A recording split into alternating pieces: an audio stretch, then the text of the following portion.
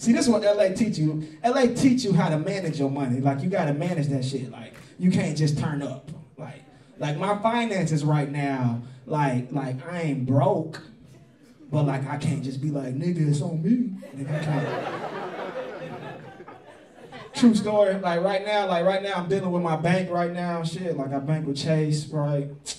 And like they try to get me with like some fraudulent charges. You know, that's neither here nor there.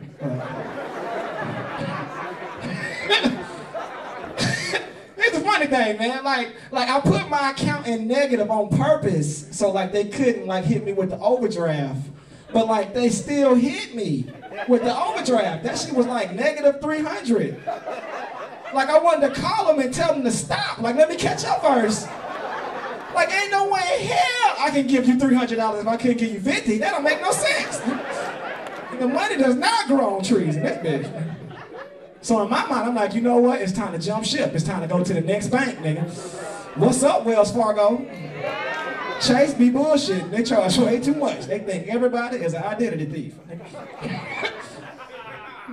Wells Fargo now. It's my last bank. What's up, nigga? Come on and sit down, nigga. I know that 212 is a motherfucker. Sit on down. Yeah, nigga, you sit up front. This the thing, man. Like right now, like I'm trying to get my credit together. You know what I mean? I've been trying to get my credit together. You know what I mean? Been going to different banks and shit. And like niggas been telling me no. Like everybody been telling me no. I went to one bank, they was like, no. One bank was like, nigga, no. Like my credit, it ain't bad. But like I can't co-sign for you. Like, I can recommend you. I can be like, that nigga cool as hell. Nigga's a great friend. I just can't sign. I can't sign shit. Bitch.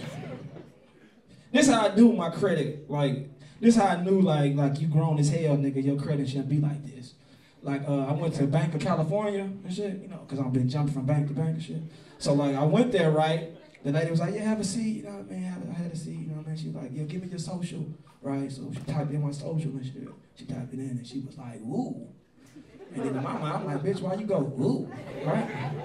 So like, instead of telling me like, no, I didn't qualify, she looked at me and was like, nope. You ever been told nope? I'm like, god damn, nigga, your P is a little disrespectful. And your P was kind of loud in that nope. That's what it was. It was your P. It was disrespectful. The P was very disrespectful. Because like when you think about it, it's like 3 types of no's. It's like nah, no, and nope, you know.